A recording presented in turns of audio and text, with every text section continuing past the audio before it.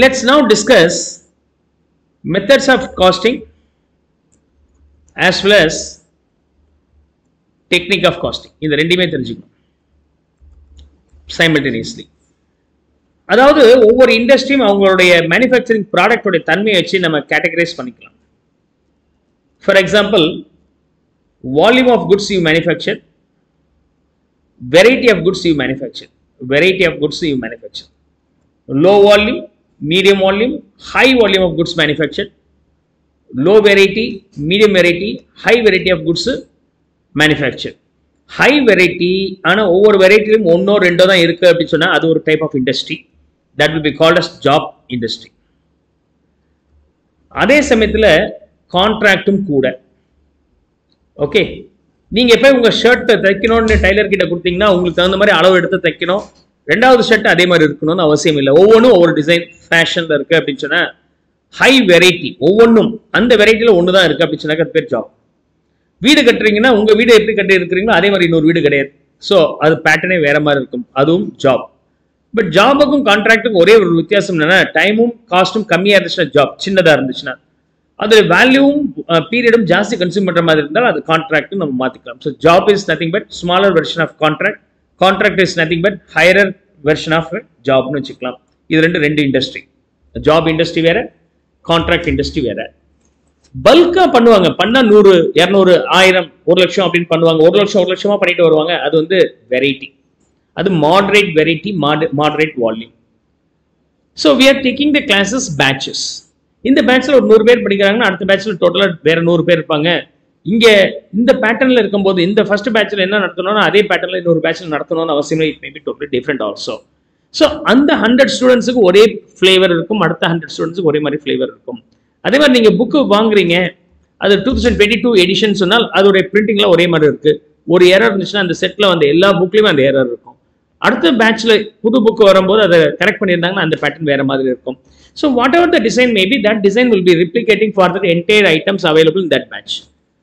இது மாதிரி பேட்சா ப்ரொடியூஸ் பண்றதுக்கு வந்து யூஸ்வலா ஃபாஸ்ட் மூவிங் கன்சூமர் குட்ஸா இருக்கும். Soap and plastic chairs, fan, இது மாதிரி வர்றது எல்லாமே பேட்சா வரும். ஏசி வாங்க போனீங்கன்னா சார் இது 2022 மாடல் சார், இது 2023 மாடல் சார், என்ன சேஞ்சஸ் ஆனா ஒரு சின்ன சேஞ்ச் சொல்லியிருப்பாங்க. ஸோ ஒரு பேட்ச்ல வரக்கூடியது எல்லாமே சேமா இருக்கும். அடுத்த பேட்ச் வரும்போது டிசைனே சேஞ்ச் இருக்கும். பட் ஒரு பேட்ச்ல ஒரு மினிமம் 100ல இருந்து 200 ஐட்டம் ஒரே மாதிரி இருக்க வாய்ப்புகள் இருக்கு. அப்படி இருந்துச்சுன்னா அது பேர் பேட்ச் இண்டஸ்ட்ரி.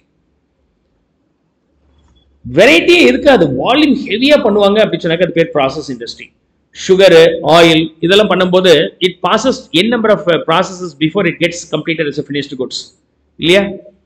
ஒவ்வொன்றிலையும் ப்ராடக்டோடைய டிசைன் பார்த்தீங்கன்னா ஒரே தான், சுகர் ஒரே கலர் தான், சிமெண்ட் ஒரே கலர் தான், ஆயில் ஒரே மாதிரி தான் இருக்கு. ஏன் சார் அதில் ஃப்ளேவர் வராதுன்னா அதில் ஃப்ளேவர் போட்டிங்கன்னா காஸ்ட்லியாக ரேட். உங்களுக்கு காஸ்ட்லியாக வேணுமா சீப்பராக வேணுமா? சார் இதெல்லாம் உள்ளார கரைஞ்சு போயிடும் சார் சுகர், அதனால எனக்கு கலர்லாம் தேவையில்லை, நீங்கள் சீப்பராக கொடுத்தா போதும் அப்படிம்பாங்க. அந்த மாதிரியான இண்டஸ்ட்ரி வந்து ப்ராசஸ் இண்டஸ்ட்ரி. ஜாப் இண்டஸ்ட்ரியில் ஒரு ப்ராடக்ட்டை ரெடி பண்ணி இருக்கிறேன். இப்போ நீங்கள் உங்கள் துணியை கொடுத்தீங்க, நான் ஷர்ட் தச்சு கொடுக்குறேன் அப்படின்னு சொன்னாக்கா அதுக்கு என்ன காஸ்ட் அப்படின்னு சொன்னாக்கா we have to study one costing call job costing. அதான் மெத்தட். ஒவ்வொருத்தருக்கும் ஒவ்வொரு மெத்தட் இருக்கும், எல்லாமே யூனிஃபார்மா இருக்காதுங்க, ஒவ்வொருத்தருக்கும் ஒரு மாதிரி இருக்கும். கான்ட்ராக்ட் அவங்களுக்கு ஒரு மாடல், கான்ட்ராக்ட் காஸ்டிங். பேட்சை ப்ரொடியூஸ் பண்றோம்னா அந்த ஒரு பேட்ச் ஆப்ரேட் பண்றதுக்கு என்ன செலவாகுது divided by the number of units in that batch, அது மாதிரி ஒரு யூனிட் கண்டுபிடிக்கலாம் பேட்ச் காஸ்டிங். அதே சமயத்துல மல்டிபிள் ப்ராசஸஸ் போன பிறகு தான் அவுட்புட் வருது. இப்போ ஃபைனலாக 1 கிலோ வந்துச்சுன்னா என்ன அப்படின்னு கண்டுபிடிக்கிறது பேர் process costing. So the cost determination for these 4 varieties of industry will be called as methods of costing.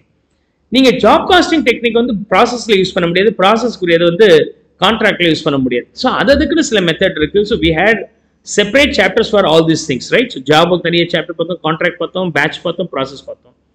இதை தவிர ஒரு மெஷின் ஆப்ரேட் பண்றதுக்கு என்ன செலவாகுது அதையும் பார்க்கலாம். அது பேர் ஆப்ரேட்டிங் காஸ்டிங்.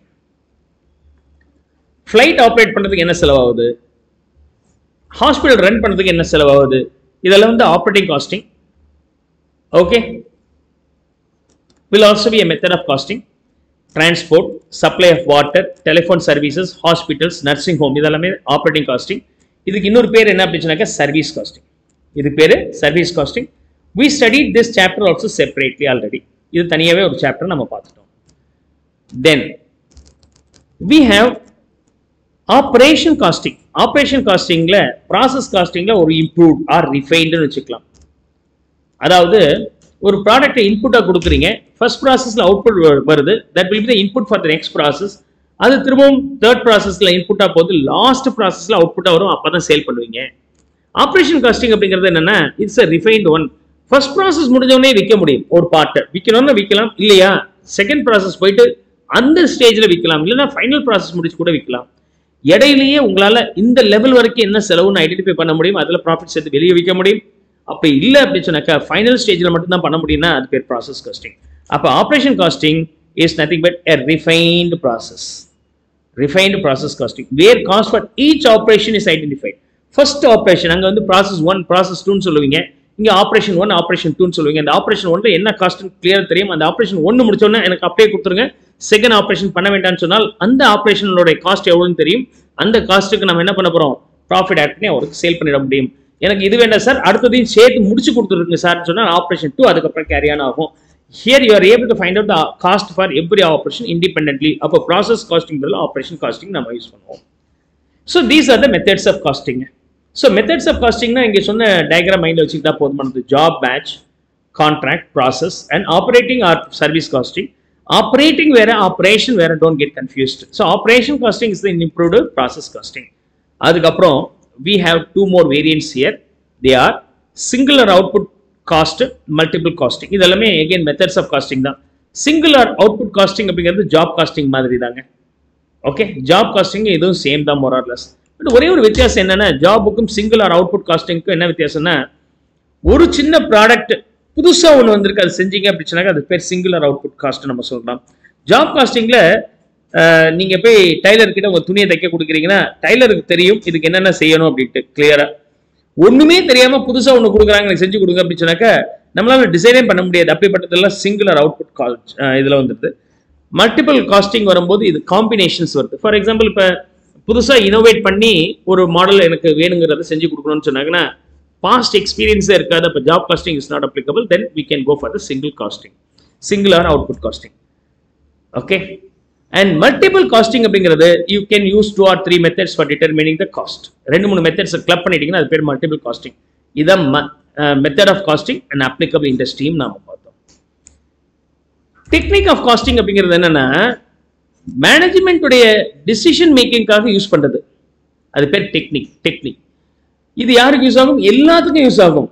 அதாவது ஜாப் இண்டஸ்ட்ரிக்கு யூஸ் ஆகும், பேட்சுக்கும் யூஸ் ஆகும், ப்ராசஸிங் யூஸ் பண்ணிருக்கலாம், ஆப்ரேட்டிங் யூஸ் பண்ணிக்கலாம். ஃபார் எக்ஸாம்பிள் பட்ஜெட்னா வரப்போற ஆண்டுகளில் எனக்கு எவ்வளவு செலவாகும்னு கேட்கறாங்க. அது யார் கேட்பாங்க, யார் வேணாலும் கேட்கலாம். ஜாப் இண்டஸ்ட்ரியில் இருக்கிறவங்க கேட்கலாம், பேட்ச்ல இருக்கிறவங்க கேட்கலாம், அண்ட் ஈவன் நீங்களும் பட்ஜெட் போடுவீங்க இல்லையா, போடுறீங்களா பட்ஜெட், எக்ஸாம் முன்னாடி படிச்சு முடிச்சலாமா அப்படின்னு சொல்லி கணக்கு போடுவீங்க இல்லையா. ஆனா முடியாது, எல்லாத்துக்குமே டெபிசிட் பட்ஜெட் தான் அங்க இருக்கு இல்லையா. So we have the deficit budget. So budget and budgetary control also will be considered as a technique of costing. And standard costing, இந்த ப்ராடக்ட் பண்றதுக்கு எனக்கு என்ன செலவாகும், ஆக்சுவல் செலவு எவ்வளவு வந்திருக்கு, டீவியேஷன் எப்படி கண்ட்ரோல் பண்றது, ஸ்டாண்டர்ட் காஸ்டிங். மூணாவது இன்கிரிமெண்டல் காஸ்ட்னால என்னால what is incremental revenue can be determine அப்படிங்கிறதெல்லாம் பண்ண முடியும். ஒரு ப்ராடக்ட் பண்ணாக்க அடிஷனலா பண்றதுக்கு 100 ரூபாய், ஃபர்ஸ்ட் ப்ராடக்ட் பண்றதுக்கு 200 ரூபாய் இருக்கும். அடிஷனல் பண்ணா 100 ரூபாய் தான். அப்ப 100 ரூபாய்க்கு அடிஷனல் யூனிட் பண்ண முடியும்னா sale prize for the additional unit can be fixed even less than the total cost. Total cost வந்து 200 ரூபாய் இருக்குங்க. ஒரு அடிஷனல் யூனிட் பண்றதுக்கு வெறும் 100 ரூபாய் தான் அப்படின்னு சொன்னாக்க அது ஃபிக்ஸ்டு காஸ்ட்டும் வேரியபிள் காஸ்ட்டும் சேர்ந்து இருக்கும் டோட்டல் காஸ்ட். அடிஷனல் யூனிட் வந்து வெறும்னா 100 ரூபாய் தான் அப்படின்னு சொன்னாக்க பண்றதுக்கு 101 ரூபாய்க்கு விற்கலாம் இல்லையா அப்படிங்கிறது. இதெல்லாம் நீங்க டீட்டெயிலா எதுல படிப்பீங்கன்னா கன்சர்ன் சாப்டர்ல படிப்பீங்க. Marginal costing, standard costing, budget, இந்த மூணுமே technique of costing. So you have to understand the methods of costing and technique of costing. Very often in your examination it may be asked whether this marginal costing can be treated as a method of costing. False, it is technique of costing. So and the questions very often you can expect. Is that clear?